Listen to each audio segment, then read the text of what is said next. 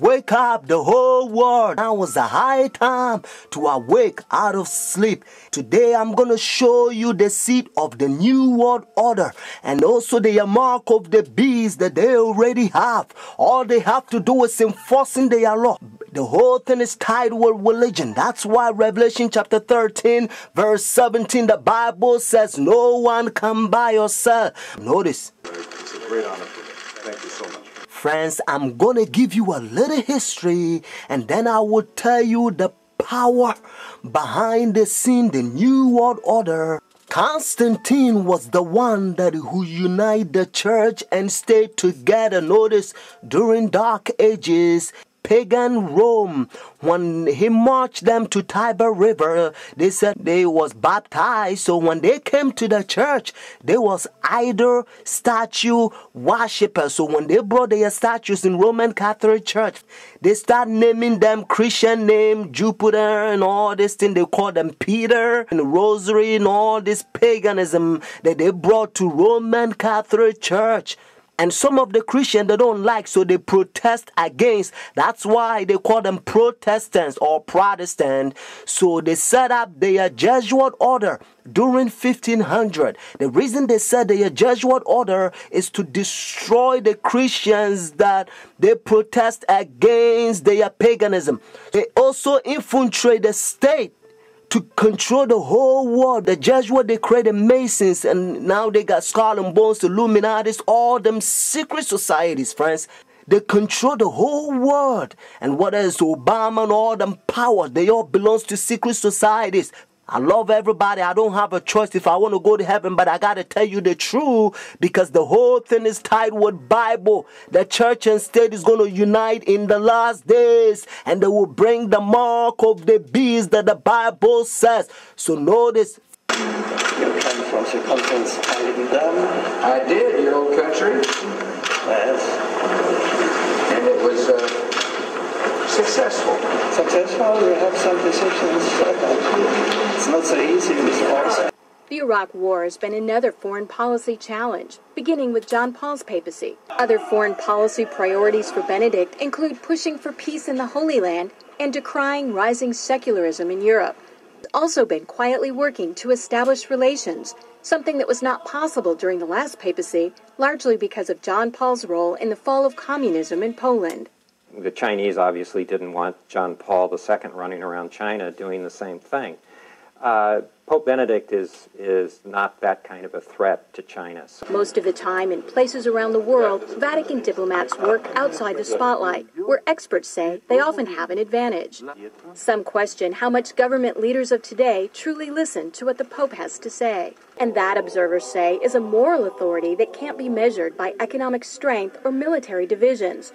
A moral authority Benedict hopes to draw upon when meeting with U.S. officials and speaking before the United Nations. I'm Kim Lawton in Washington. Now we can see a new world coming into view. A world in which there is a very real prospect of a new world order.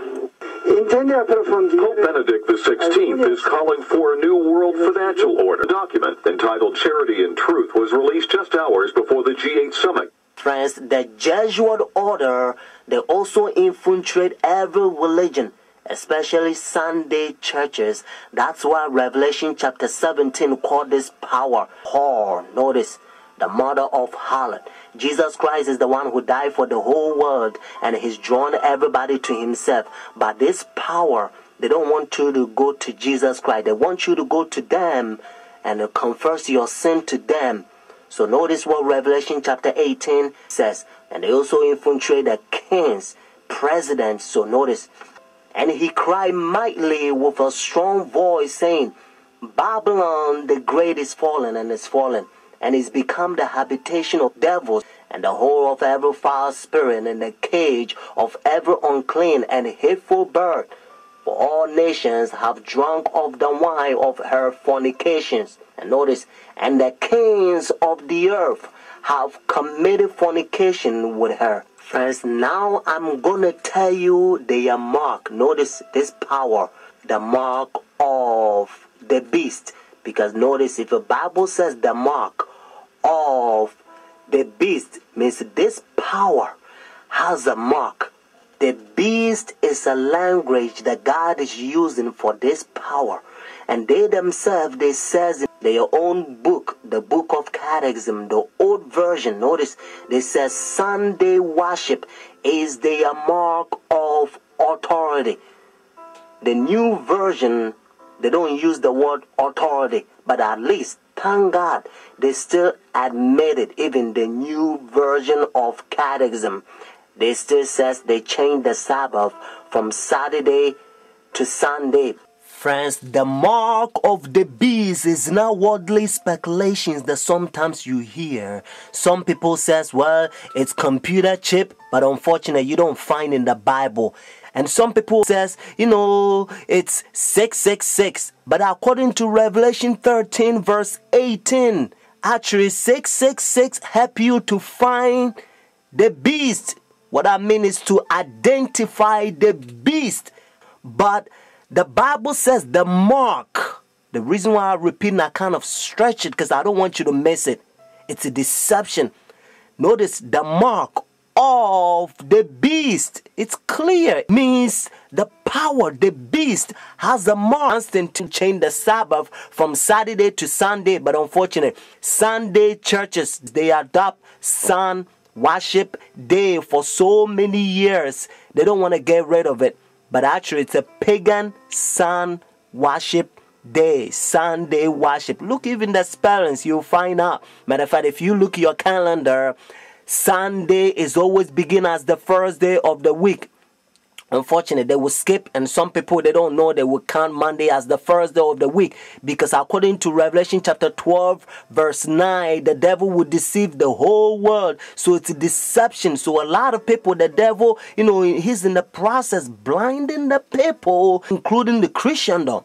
Friends, if you go to church Sunday, notice the first day church, now you don't have the mark of the beast according to Revelation 14 and 13 unless the law is enforced. That's why now you hear different country, they try to forcing the people to not sell or do anything on Sunday because they try to enforce the law. But according to Bible, notice United States is the one who's going to cause the whole world to worship the beast. Their sun worship day means Sunday worship according to Revelation 13. So whenever United States enforce the law, then every country also going to enforce because they control the whole world. Every president on the Roman Catholic Church. Friends, Saturday is always the Sabbath, the 7th day of the week. Notice, and again, it's always Saturday. And that's why the Bible says the 7th day is the Sabbath.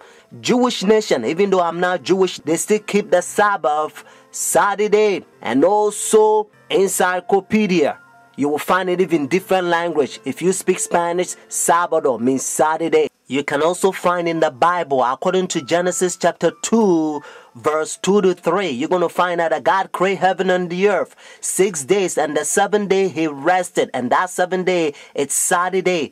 And then Jesus Christ, remember, when Adam and Eve they sinned, Jesus Christ came to redeem our soul, and he finished his work 6 days, Friday afternoon. Remember, that's why they call it Easter Friday or Good Friday. It says it is finished Friday, and then he rested Saturday, just like he rested Genesis chapter 2 verses 1 to 3. And Sunday, the early day in the morning, you will find in the book of Luke chapter 24 verses 1 to 3. You will also find in Luke chapter 23 verses 50 to 56. The 7th day is always Saturday until Constantine 321. He changed it from Saturday to his own pagan sun creation worship day. The devil behind the scene. You are about to see the power. God is going to fill us with his outpouring just like he did it for the first century, the Apostle Church. And then we're going to go forward and preach the loud cry. The third angel's message. We're going to protest against their pagan sun worship day. Means their Sunday worship. And then Jesus Christ will come, just like Bible says, if the day is not short, no flesh will be saved. But for the elect's sake, means those who take a stand, the day will be shortened. Friends, this is a beautiful time in history because we only want